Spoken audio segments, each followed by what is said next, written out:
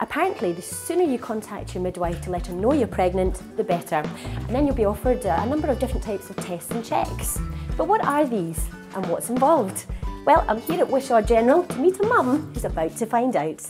Hi Christine. Hi there. So you're here for your scan? Yep. How do you feel? Nervous. Well, you've been here before, obviously, with Lily, so you know what you're in for. So what do you get from the scans? I felt as if it's good to get the scans because with Lily, I mean, it was the first time round, so you're a bit apprehensive and scared because you don't know if everything's okay.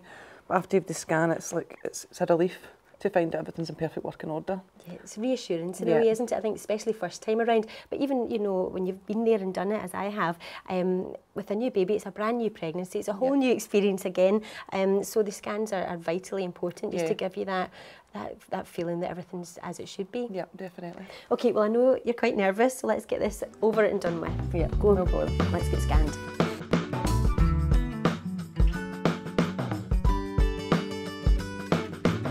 So I'm here in the scanning room with Elaine, who's a midwife here at Wishaw General. Christine's having her scan done just now. What is Louise looking for on the screen? Louise is looking to date the pregnancy from this scan, so she'll measure around the baby's head and she'll measure the baby's thigh bone, and from that'll give quite an accurate due date, give or take a week. It's amazing, right down to a week. Technology nowadays. So what's the difference then? I know some of the tests are quite routine checks, and then there are more sort of specific screening tests done. Can you kind of talk me through that? The routine checks are checks that we'll do at each visit the lady will attend. At our first visit we'll check her weight, we'll do her blood pressure, we'll check her urine. As the pregnancy advances, we'll check the size of the lady's tummy, we'll listen to the heartbeat.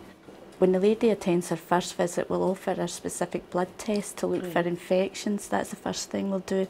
We'll check for infections such as HIV, infections that will harm the baby. The screening tests will offer a specific test to look for problems such as Down syndrome and problems with the baby's spinal cord. Cardiac problems can also be picked up. These abnormalities will be picked up on a detailed scan, which we'll offer the lady at 20 weeks.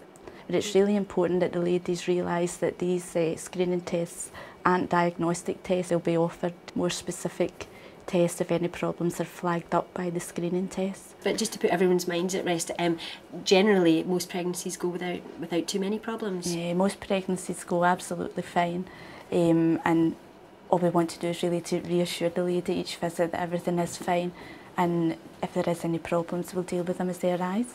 Fabulous. Well, hopefully today we've got a healthy wee baby there, then we can give Christine some reassurance and some peace of mind. Thanks very much indeed, Elaine, for talking me through that.